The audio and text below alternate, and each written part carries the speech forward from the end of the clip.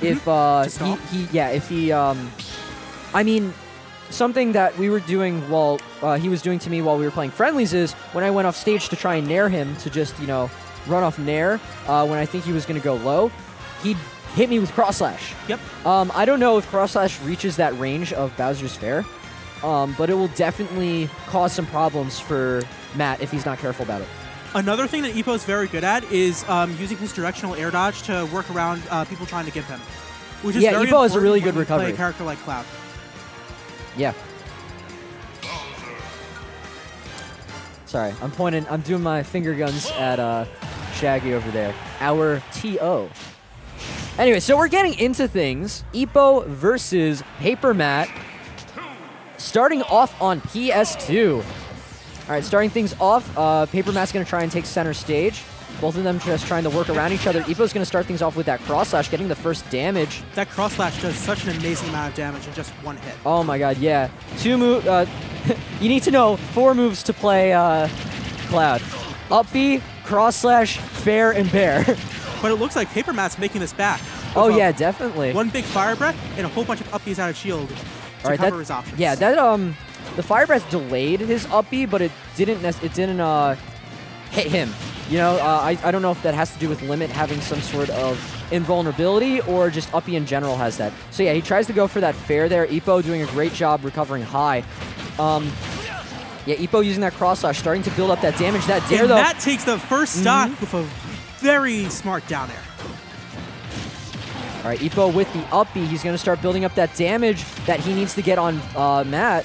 Both of these characters have very good up Bs out of shield as defensive options, and it's really coming into play here. A lot of characters have trouble punishing Cloud's aerials on shield, but Bowser's one of the few that can do that pretty easily. Oh yeah, as you just saw right there. Busted up B out of shield. Oh, but he tries to go for it there. Stuffs the up B out of shield that we were talking about with the intangibility on his cross slash. Well, yeah, he was baiting it out. He was doing empty hop because he knew he had limit there, and he thought, you know, Matt's probably going to go for this up B here. He's been pretty, he's been using it pretty heavily. So he's evening things out stock-wise, and he's got Paper Matt off stage getting that edge low guard. recovery gets that down air to take the stock. And now he's starting to build up this lead a bit more after being down that first stock.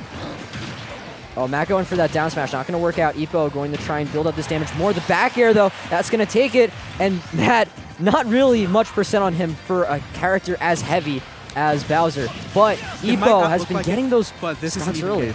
Yeah. Ippo, though, has limit.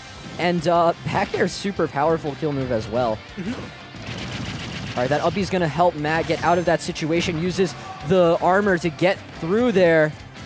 It looks like Ippo's starting to panic a little bit with that air dodge. Definitely. This is a last stock scenario. He can't really afford to lose that. He puts out that limit. Not going to work.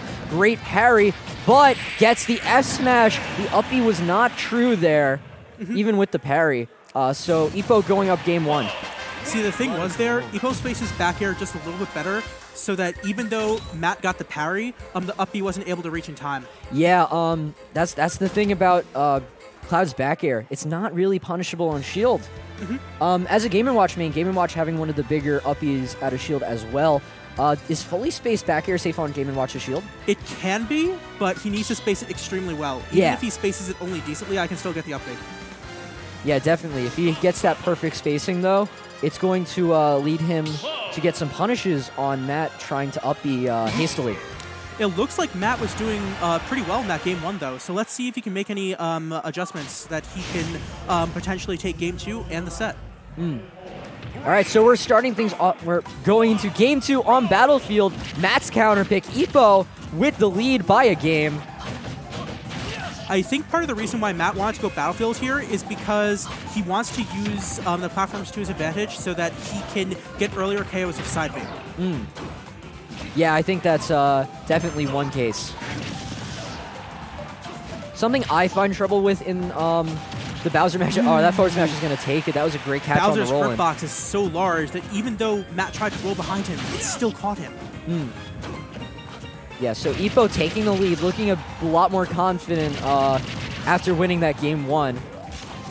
Oh, but he's going to go for that second part of up B a little bit too early. He just barely missed the wedge. Yeah. And just like that, it's an even game.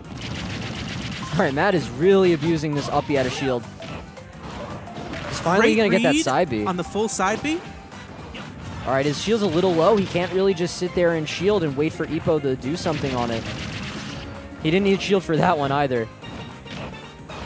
All right, gets the second That's side B. what I was talking about there. Yeah. If you land on the top platform, that side B is going to kill extremely early. Oh. The limit break not going to kill there. But it was still an amazing punish by Ippo. He's doing a pretty decent job at baiting out these uppies, knowing that Matt wants to go for them so often. Yeah, I think Matt's getting a little bit tunnel visioned as well. As you can see, he went for that back air, but Ippo was running right past there, and Ippo's catching, you know... Oh my... That back air did not kill that ledge. Bowser survived so long. This is the tough part of the matchup, though. Being a character of such a large hurtbox against Cloud at ledge is very scary. And as you can see there wasn't really much that Matt could do to avoid that limit cross slash there. All right, this flame breath not going to help out with that edge guard. Ippo getting back to stage, but the fair going to keep him there again. Ippo continuing to realize that Matt's just going to put out that flamethrower, that flame breath, and he's going to be able to recover high. So now Limit's back on the board, but this uppy going to push him off stage. He might have to use it. He does, but he builds up the damage, and that was a great recovery from Ippo.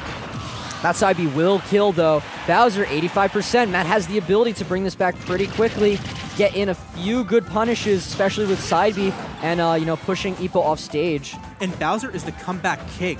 Oh, yeah. And it gets really scary, especially when you're put in the air against Bowser. But Limit now, putting Matt in this ledge trap situation. That was a very smart get-up attack, though. Yeah. And also a good backdash from Matt to avoid the limit. Oh, goes for the down smash. That's not going to work out. I don't know what he was necessarily thinking there, but it didn't work. Now he's on the ledge again. Goes for that dare. And the back air finally going to catch him. Not killing yet, though. Limit. He's on the ledge. And, yep, he's going to get hit by that Limit Blade Beam. And Ippo going to take it 2-0 over Paper Matt. That was a good showing by Paper Matt, though. He was doing